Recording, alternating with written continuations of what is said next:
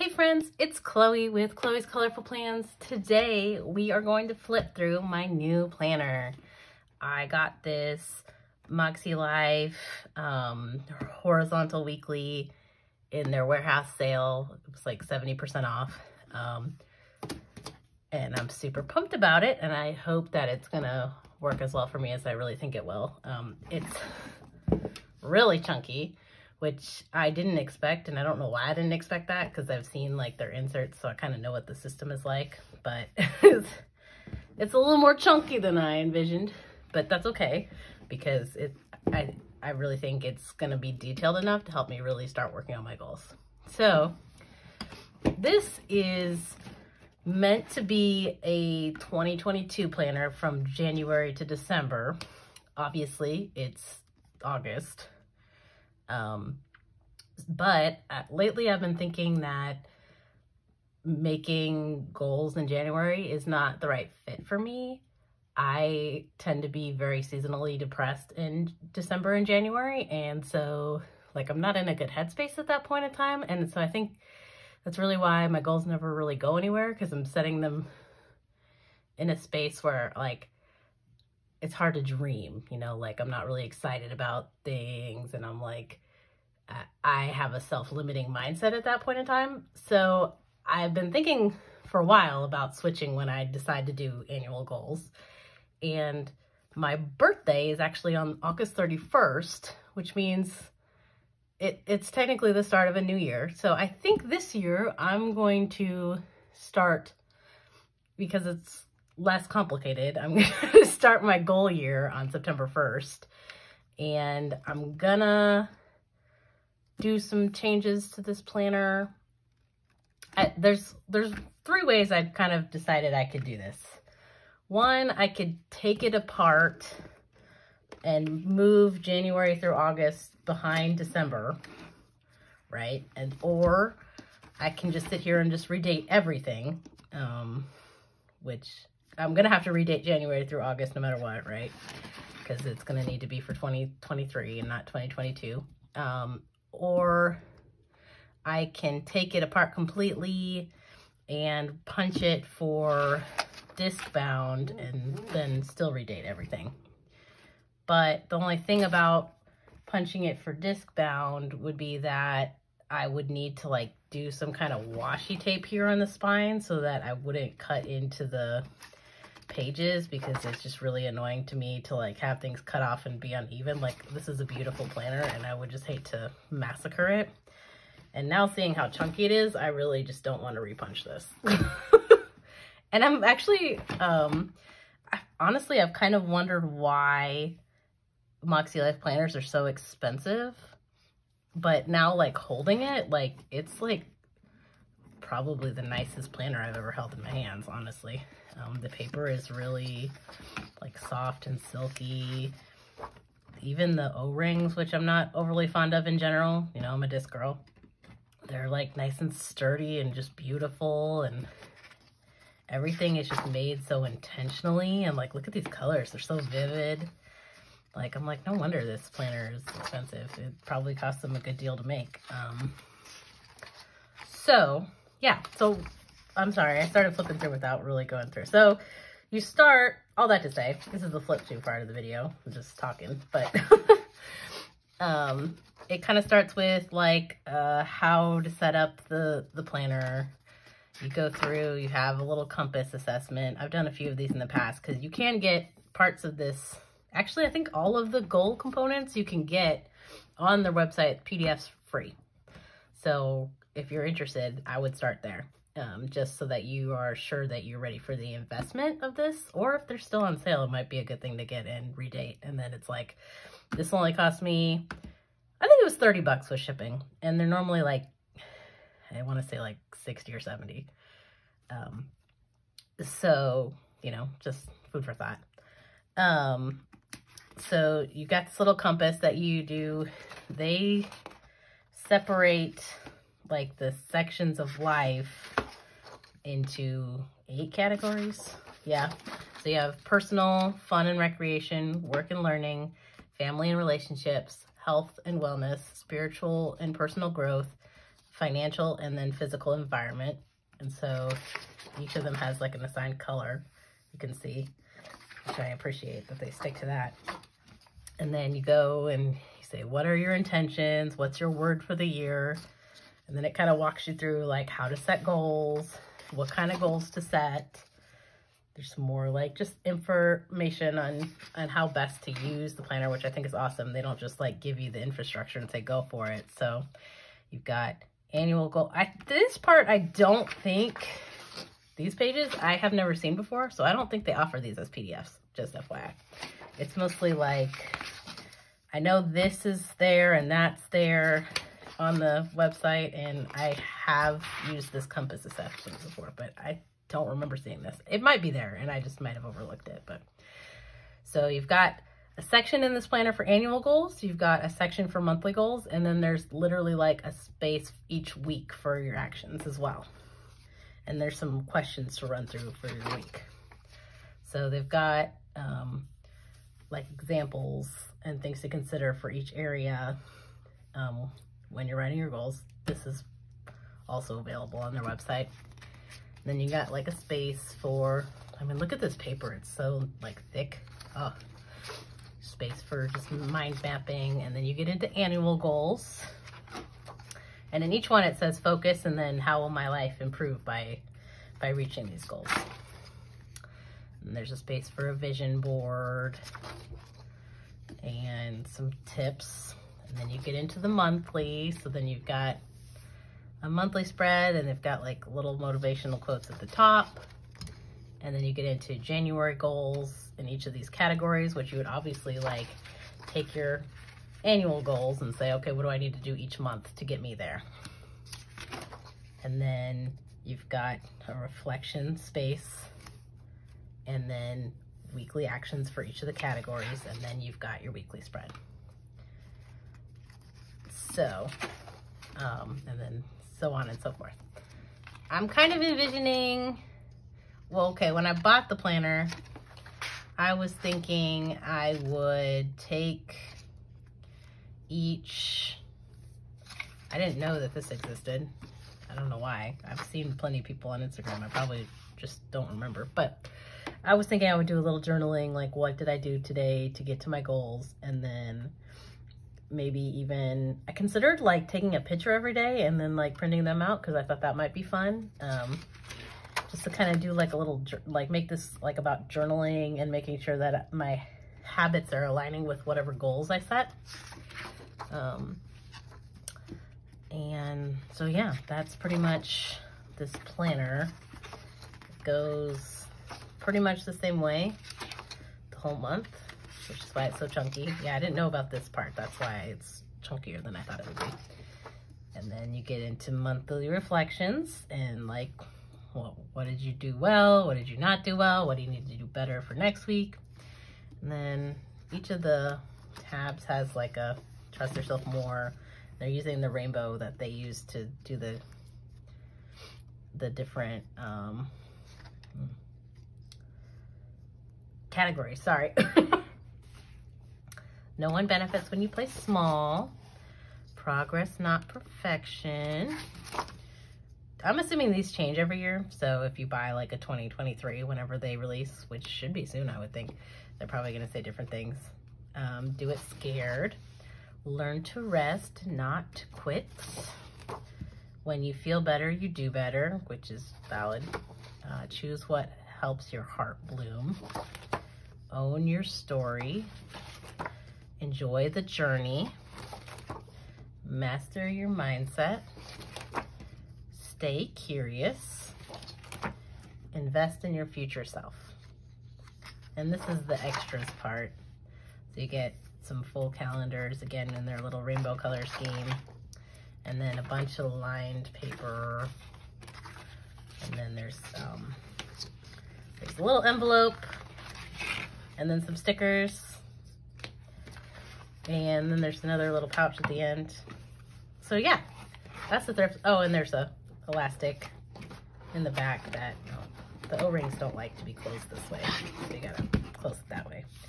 But yeah, this is the Makselife Weekly Planner in all its chunky glory. I'm so scared to take it apart, guys. But I'm gonna do it because I really don't want to sit here and redate this whole thing. And it'll be easier than trying to find some tabs, you know?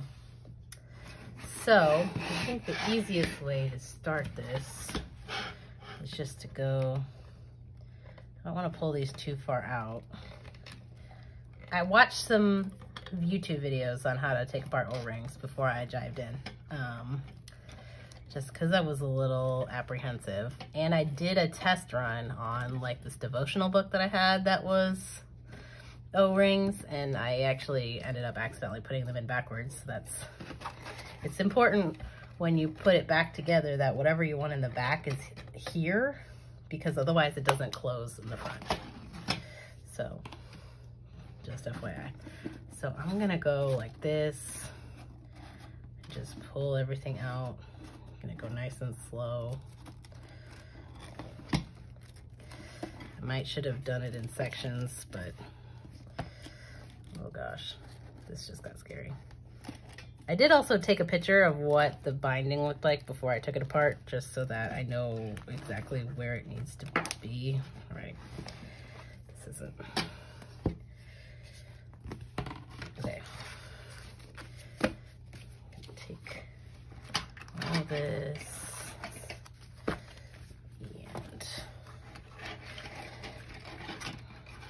and gonna go ahead and take everybody off. And then I think I'm gonna leave the extras tab on though, because that can stay in the back. I don't really need to change the order of that now that I think about it. So we're gonna go until we get to that tab, and then we're gonna start putting stuff back on. And hopefully that'll help me not get confused on what the orientation of these needs to be. Okay, so we've got that, okay. So, okay. Oh, and I didn't notice that apparently after each quarter, there's a quarterly compass.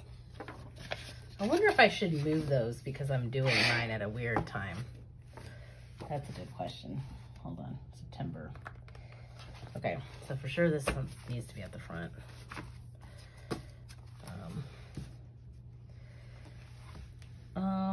Yeah, I need to switch that. So September, October, December should have, wait, am I thinking about that right? No, there should be 4. My brain is like totally dead. Okay, so in my universe, quarter 4 should be after November. So we're gonna go every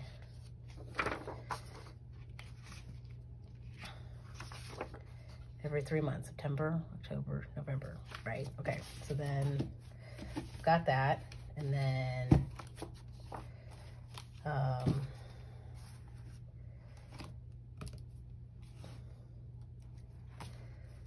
December, okay, and then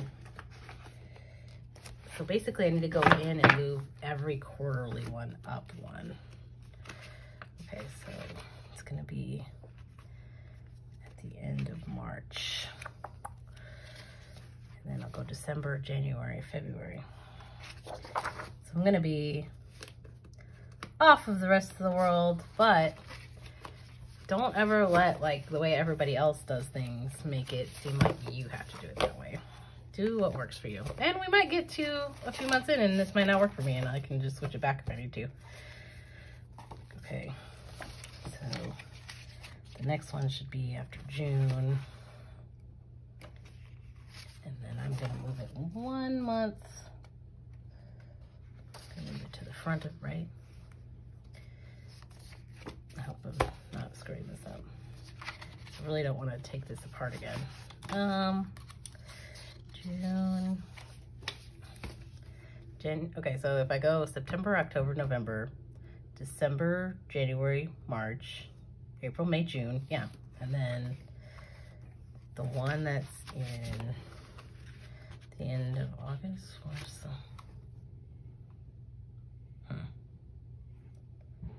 there should be one. I've moved 3. My other one. Oh, because there's one at the beginning of the year. Okay, so then that's good. That's all I gotta change, right? Because August will be the end of a year for me, and then I would start a new one. Because there wouldn't be, maybe. Okay. Okay, so this goes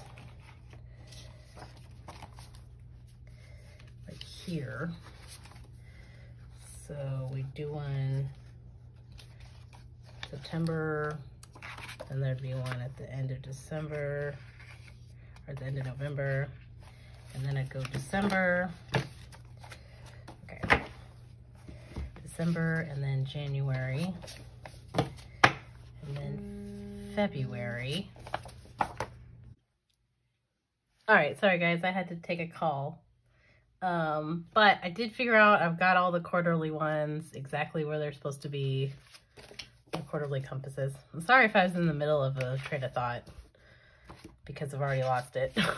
So what I'm doing now is I'm kind of flipping them this way because I gotta put them, because I want this one to be last, I gotta put it on first. It's kind of trippy, but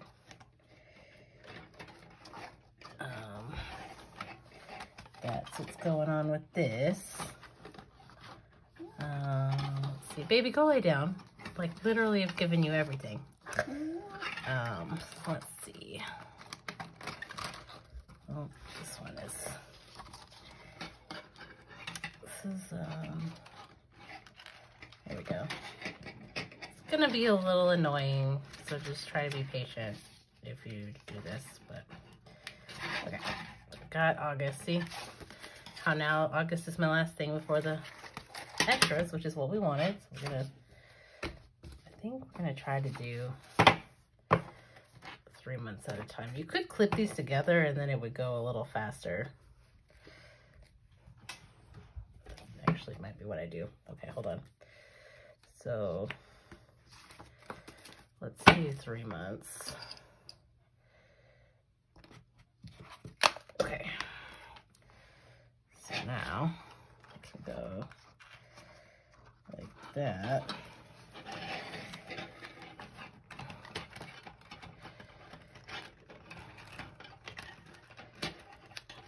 Do more than just 1 month at a time, because otherwise that would have taken like 5,000 years. Ta-da. May, June, July, August. Cool. We are headed for something. And then I'm just gonna take, I think we can do 4 months. This actually, so far, is going, it's easier than I thought. But the part I'm most concerned about is putting the O-rings back. Just because if you get them bent the wrong way, it's not gonna turn very smoothly. So, trying to keep them, it would be easier if I opened them further, but I'm trying to not do that. I'm trying to keep them as close to their original location as possible as I go through this, because I want this to be good as new when I'm done.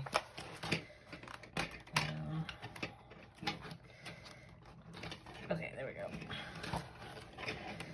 This might be a little too many pages. That was a little trickier. There we go. All right. So let's take that off. Just make sure that everybody's doing well. So, wow, completely bent that one. Sorry, April, Chloe. Okay, I think we're doing good. Take the next form.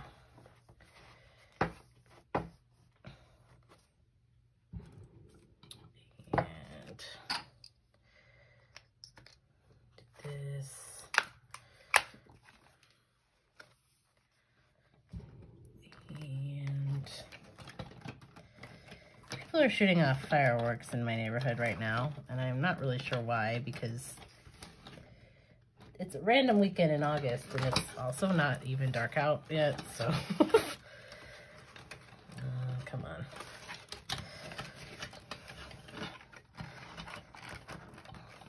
Trying to.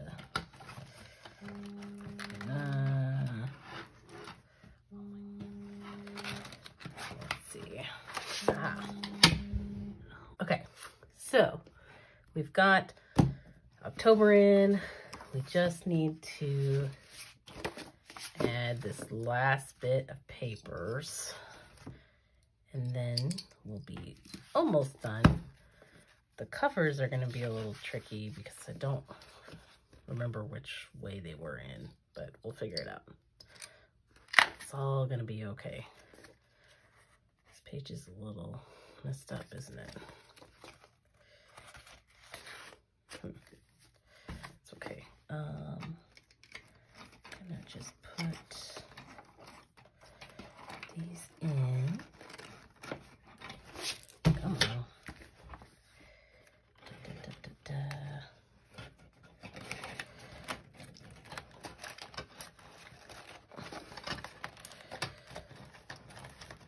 Okay. Ta-da! Why is this doing something weird? Hold on. Okay. See, now we got September through August. Okay, so now I think the front cover needs to go on. And then I know what it is. So the front cover needs to go this way. And then the back cover needs to go on that way. Okay. And then in theory, I've got, okay. So now I just need to push these all together. And I took some photos. Hold on. What camera did I use? Okay. Let's see if I can. Oh, my screen is really dirty. Hold on. Okay.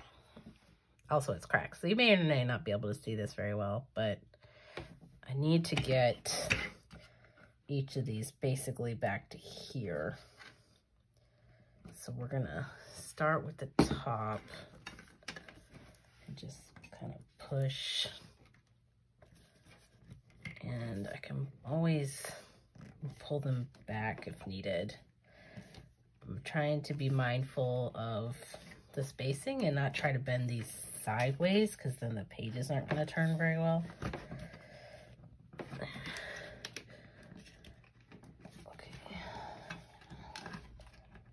Just going to be patient with it.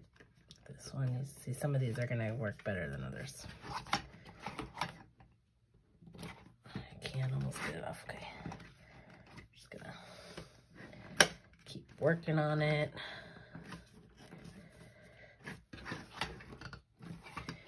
I think that's it. Look at that. I did it. Oh, no, I did not. See. Okay, hold on. They're still open enough that the back cover can fall out. So I want to push these a little bit further just so that that doesn't happen. I think this one is probably too much and this one's not enough. Okay. I want, let's see, how were they in the, they were like almost all level exactly. So some of them are a little different, but I think that should be good enough, right? I'm not sure it matters a whole lot. Let's see. Yeah, we did it. So obviously at some point I'm going to have to go through for January and December and redate all of these. Like there and there. I'm probably just gonna buy a bunch of sticker sheets, and then when I'm with my family over Christmas and we're like watching movies or whatever, I'll just sit there and stick, you know? But for now, it's good enough. Yeah, so that's how I did that. And I think that's where I'm going to leave you, friends. I haven't decided if I'm going to set my goals on camera or not, but make sure you subscribe. And if I do, you'll see it here. All right, friends. Thank you so much for hanging out with me today. Hope you had a great time. I'll see you on the next one. Bye.